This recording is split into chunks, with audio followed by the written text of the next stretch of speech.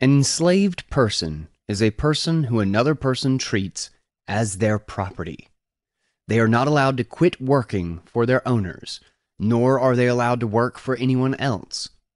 In the past, indebted people, people who broke the law, or people on the losing side of a war, sometimes became enslaved. In other words, people usually became enslaved because someone forced them to.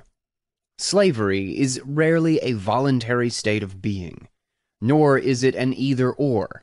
Viewed through a libertarian lens, almost everyone is at least partially enslaved. If you're 100% enslaved, all the fruits of your labor go to your owner. You keep nothing.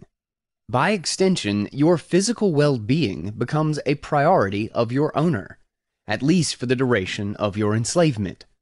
Regardless of your political opinions and how effective you think taxes are, it can be valuable to view how much you're giving away each month from an individual perspective. You give away a specific part of your time and efforts when you pay taxes. In theory, taxes are giving something back to society at large, but you do not get to decide how the state allocates your confiscated resources. Viewed through this lens, you would be, insert your current tax rate here, percent enslaved, right? Wrong. Your income tax is not the only tax you're paying. Chances are high that you have to pay some other personal tax on top of that. Property tax, wealth tax, capital gains tax, inheritance tax, etc.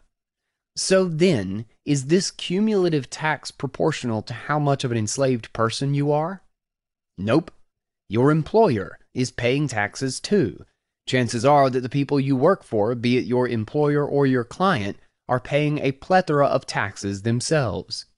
Corporate taxes, capital gains taxes, social security contributions, etc. They have to get this money from somewhere. So chances are high that you're indirectly paying for their taxes too, through increased prices and fees, at least a part of them. Okay, are we done soon? No. If you live in an interventionist society, you're paying extra taxes every time you buy a good or service. Value-added taxes, or VAT, sales taxes, import tariffs, environmental taxes, all the taxes paid during the manufacture and transportation of the goods you're buying, they all add to your total enslavement rate. But it doesn't end there either. We have to include inflation, the most devious tax of all. The tax that funnels wealth from the begging hands of the have-nots into the iron fists of the have-it-alls. Government statisticians present inflation as a number. They calculate this number by looking at the cost of a bag of groceries from one year to another. This is a deliberate misleading of the public. In reality, inflation is a vector, always pointing upwards to some degree. Price inflation is proportional to the amount of new monetary units each year. It comes with a lag, but sooner or later, that new cash will increase your costs of living.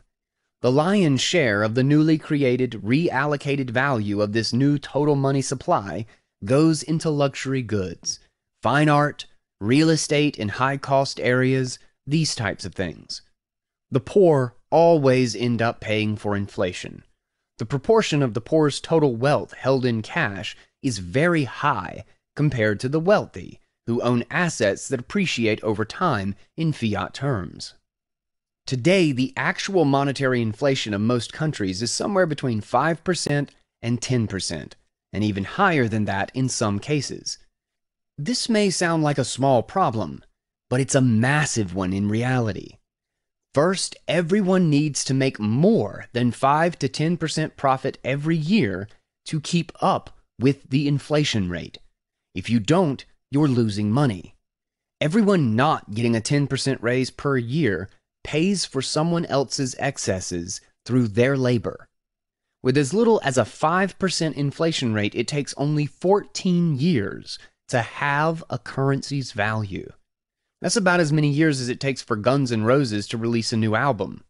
Now add all these taxes and shadow taxes together. Are we then finally done with this bit of thought experiment? I'm afraid not, because we've forgotten about a crucial side effect of taxation. Everyone's altered time preference.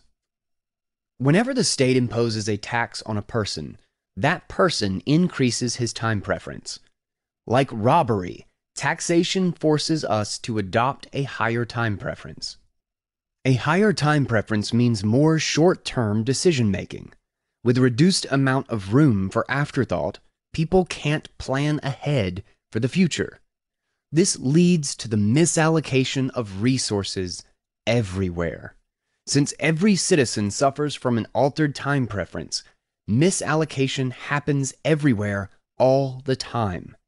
The deeper into a tax-based society we get, the harder it becomes to separate the actual market signals from the noise of interventionist misspending.